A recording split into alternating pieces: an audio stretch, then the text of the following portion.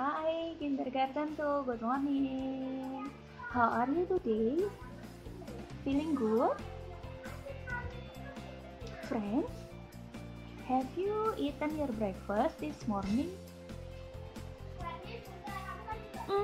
Talking about the breakfast, do you still remember last time we talked about the journey of the food inside your body? So, what food did you eat? Did you eat the healthy food? Or did you eat the unhealthy food? Wah, of course you eat the healthy food. Yeah, because if you eat the healthy food, then the good nutrients will also go through your body. Talking about the nutrients, do you know how do the nutrients travels to all of your body? Yeah, the blood, our blood will help the nutrients to travel to all of our body. But how it can happen? Yes, it needs the help from our heart, and it's located here. You may touch it and you may feel the beat of your heart. When your heart beats, it helps the blood to travel through your body by pumping it, like when you pump the balloon. That's how your heart helps you to pump your blood. But friends, do you know that the blood not only brings the nutrients through all of your body, the blood will also bring another supplies. What is it? No, it means that the blood also has its own journey, not only the food. Do you want to know? Okay, let's find out. Okay, let me introduce you to the red blood cells. Yeah, can you see? Yeah, this red blood cell is the driver of the car, and this red blood cell,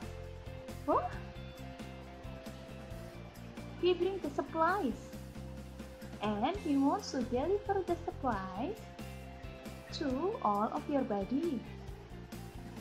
What are the supplies? Yeah, that one is the nutrients and oxygen. Correct. Okay, here is the red blood cells, and it wants to deliver and pick the supplies through all of our body, and it also travels in certain road. Do you know what is the name of the roads? The name of the roads are arteries and veins.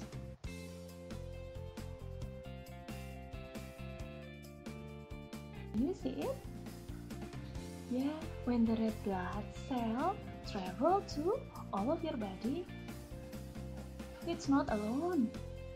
It has so many friends. Start from the heart. Here is the journey of the red blood cells delivering the supplies to your body. It will go to all of your body to deliver the supplies. While delivering your supplies, these red blood cells will follow this red road. We call it arteries. While these red blood cells finish delivering all the supplies, we will go back to the heart, and he will follow another road.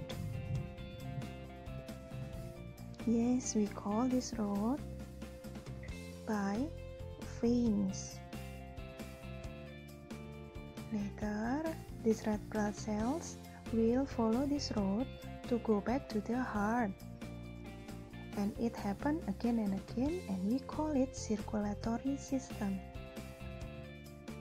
Okay, kindergarten 2, that's all for today. Before we end this session, I want to ask you one question.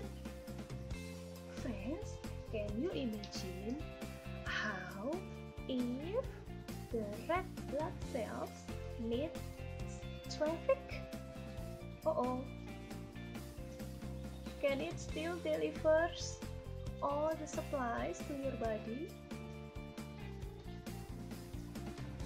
I'm waiting for your answer. Goodbye, kindergarten 2. See you next time.